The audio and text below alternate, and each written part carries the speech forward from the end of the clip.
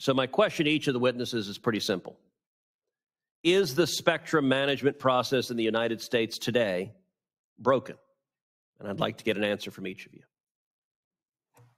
Senator, I think it's hopefully on the mend. We're seeing signs today with the announcement of the new MOU between the NTIA and the FCC.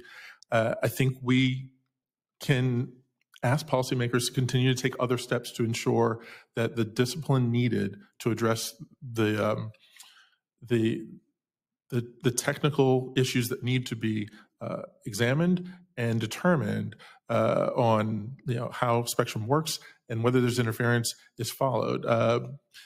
We need leadership to make sure that there's a long-term commitment for those agencies to be the final authority on the technical specs, and then to follow that science and figure out, as I think Chair Cantwell was saying, what is the need and how we make sure that all of those needs are met as best as possible. But we have the technical capability to do it through sharing unlicensed and licensed spectrum, but we need the cooperation